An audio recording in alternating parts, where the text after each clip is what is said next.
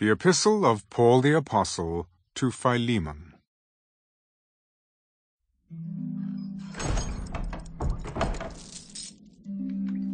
Greetings from Paul, a prisoner of Christ Jesus, and Timothy our brother. To Philemon our beloved friend and fellow laborer, to the beloved Apphia, Archippus our fellow soldier, and to the church in your house. Grace to you and peace from God our Father and the Lord Jesus Christ. I thank my God, making mention of you always in my prayers, hearing of your love and faith which you have toward the Lord Jesus and toward all the saints, that the sharing of your faith may become effective by the acknowledgement of every good thing which is in you in Christ Jesus. For we have great joy and consolation in your love, because the hearts of the saints have been refreshed by you, brother. Therefore, though I might be very bold in Christ to command you what is fitting, yet for love's sake I rather appeal to you, being such a one as Paul, the aged, and now also a prisoner of Jesus Christ. I appeal to you for my son Onesimus, whom I have begotten while in my chains, who once was unprofitable to you, but now is profitable to you and to me. I am sending him back.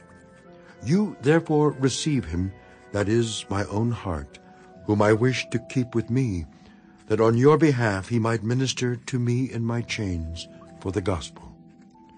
But without your consent I wanted to do nothing, that your good deed might not be by compulsion, as it were, but voluntary.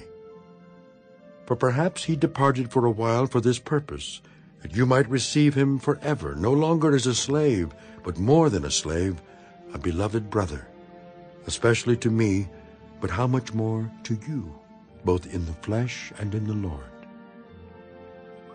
If then you count me as a partner, receive him as you would me.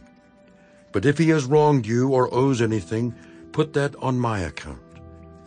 I, Paul, am writing with my own hand.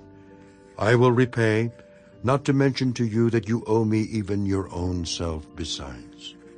Yes, brother, let me have joy from you in the Lord. Refresh my heart in the Lord.